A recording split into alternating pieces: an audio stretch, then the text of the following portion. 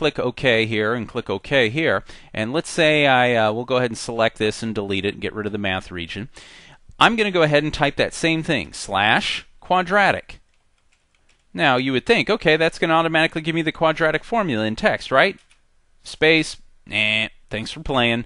No, it's just going to say, what do you want? Just /quadratic, and it's going to be there, and that's going to be the way it is.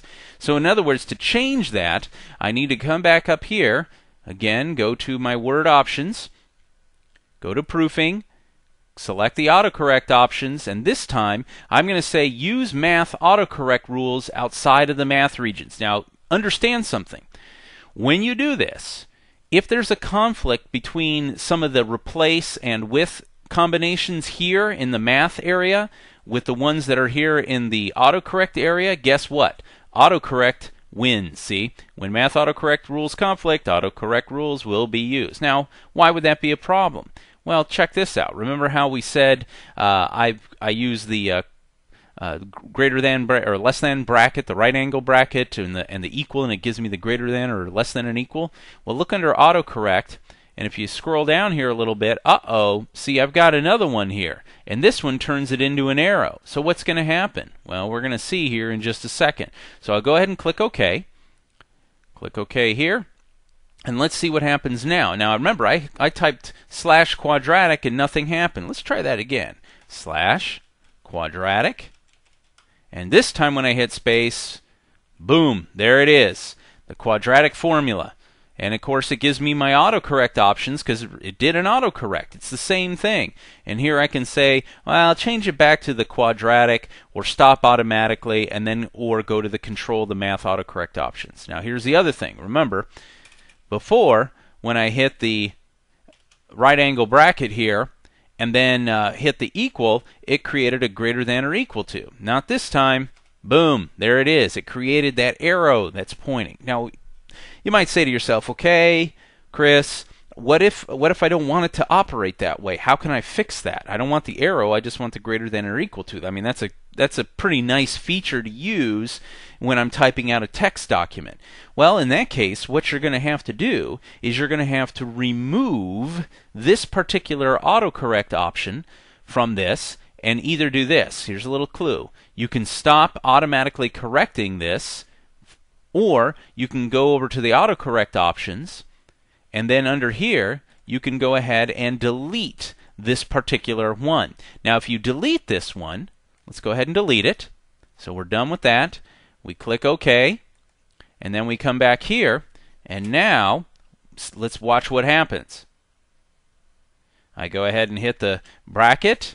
I hit the equal. Aha! Look what happened. Now it did the greater than or equal to sign. Why? Because there's no longer a conflict between what we saw with the autocorrect and the math autocorrect. So that's how you could do something like that. So if you find yourself using this and it's not, the behavior is just not what you're looking for, remember, flexibility. That's what Word 2007 is all about. Go back in, change it, and make sure that you're following the rules. And if you need to, just change the rule a little bit, and that way it's going to fit you rather than what Microsoft suggested in the first place. And I mean, for the most part, you're not going to encounter that. Most people who are utilizing the math are utilizing the math regions because it's so powerful and you can do so many different things with it. By the way, all my engineer buddies, they love the equations and all that stuff. It looks great. They can print out these incredible Word docs and make these manuscripts and documents with all this stuff in. So it's really good that you have autocorrect options for that as well. We're already at the end of our first part of our series on automatic features here in Word 2007, and we've seen two of the most powerful features, but there are more to come. But autocorrect, let's think about it. If you fat finger words a lot like I do, autocorrect is there to come behind you and save the day. If you type in TEH and you meant the, it's going to take care of that. Also, for those utilizing the powerful features of the math and equation capabilities of Word 2007, math autocorrect is also going to come in behind you. Now, I take a look at some of these math equations and things, and I'd easily make a mistake on most of them, but Math Autocorrect is going to really make sure that you don't make those simple mistakes, and that way when you print that math document out, someone doesn't go, you know what, you forgot to add the plus or minus symbol in there in that equation. No problem, it's already been done for you with the Math Autocorrect.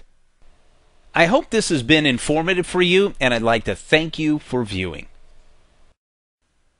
Microsoft Word 2007 Automatic Features Part 2. I don't know about you, but I hate having to do the same thing over and over and over again. And if somebody can do that automatically for me, that makes it even better. Autoformat is going to enable us to do that, as well as if I use a commonly used block of text or a graphic or something like that, wouldn't it be better if that's already set up? I click a button, it's placed, and I don't have to do anything? Hey, guess what? Quick parts and building blocks are going to help you out. Some really nifty features that we'll take a look at, including Autoformat. Just a warning though, it's changed a little bit than what you saw in the Word 2003 environment, but nothing really spectacular. It's still a very nifty feature.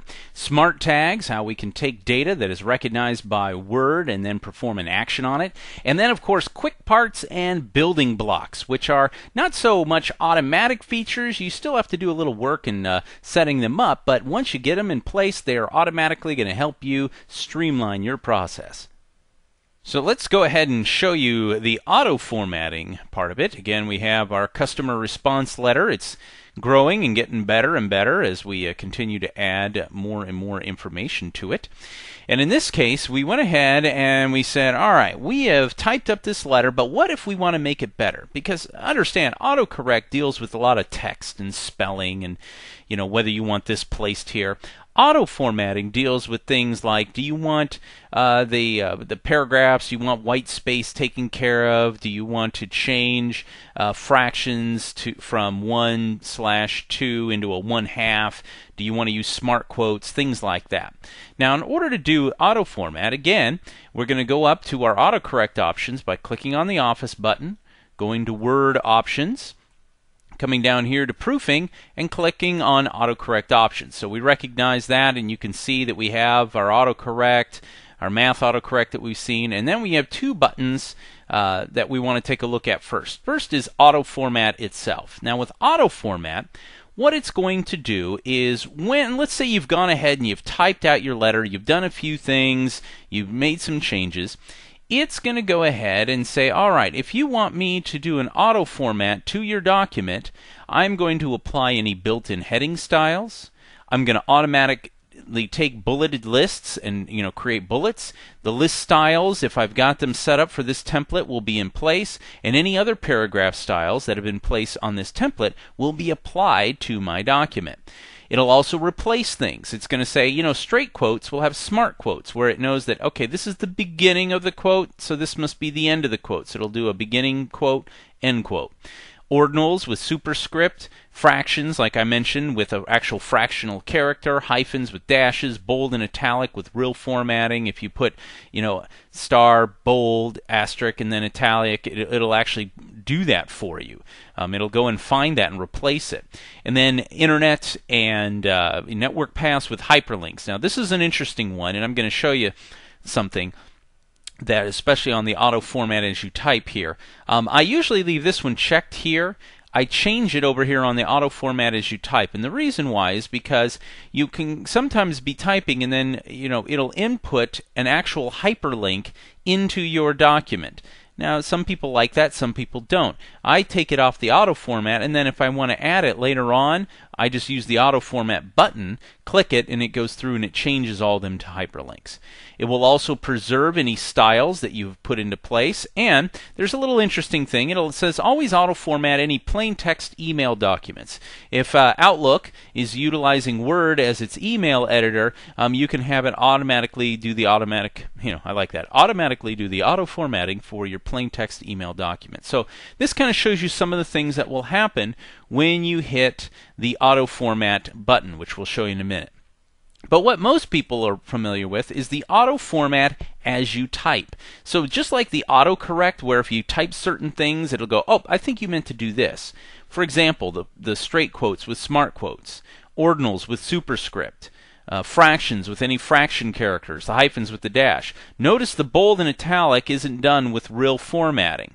So if I hit an asterisk, put something, and then add another asterisk, it's not going to do the bolding. It's just going to keep the asterisks on both sides. Internet and network paths with hyperlinks we talked about. It's going to do automatic bulleted lists. We'll talk about bullets and lists in another video, but this shows you how you can do that. It can turn on automatic numbered lists, so that way if you hit 1 period and then something and you hit enter, it'll go to 2. Border lines, that's kind of cool. Yeah, I'll show you how that works. Tables, it'll automatically do the table production for you. Built-in heading styles. So notice how this is deselected, but yet on Autoformat it is selected. So you can make different changes here depending on which one you want to do.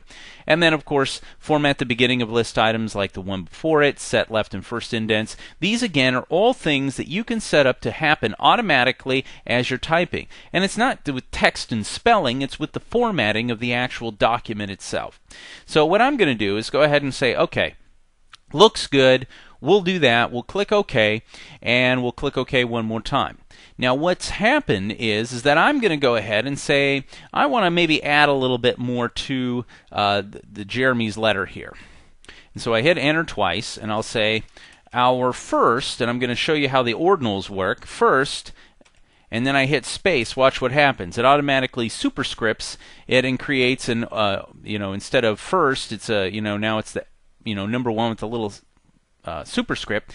But see, it's an autocorrect option because I'm using the auto format. So it says, hey, do you want to stop this automatically? Do you want to undo the superscript? And notice it's an auto format option. This is not an autocorrect function. It's auto format. So I'll say our first website is www.cbtnuggets.com. Now when I hit space, notice it creates automatically the hyperlink. See, it says control and click will take you and follow that particular hyperlink. And of course I do have the option, of course, coming down here and turning this off by saying undo the hyperlink, stop automatically creating hyperlinks, or control the auto format options. Now you might want to do that only because if you're moving within the document and you're typing this stuff, you might not want it to automatically apply the HTTP : formatting to this and create the hyperlink. You might want to wait and do that later on, or maybe you just don't like doing that because it is going to be a printed document, not necessarily an electronic version.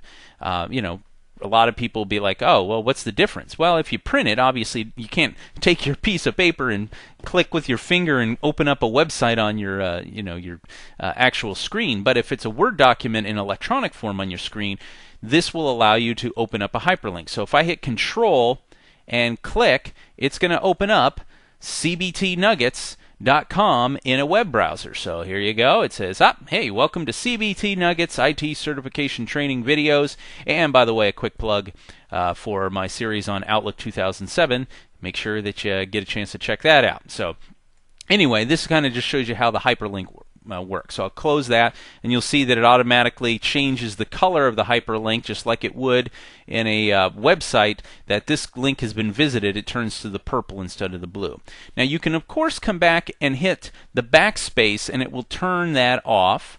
Or if I retype it in, let's say we do google.com and hit space, I can of course come over here, roll over, and say to this, the actual autocorrect options, and say undo hyperlink, and it removes that hyperlink. I can come back and redo the hyperlink, or stop automatically creating hyperlinks. Now when I do this, what I've effectively done is said now is www.google.com, and our second, and there goes the ordinal again, website is www.cbtnuggets.com. Now when I hit space, notice it didn't do anything.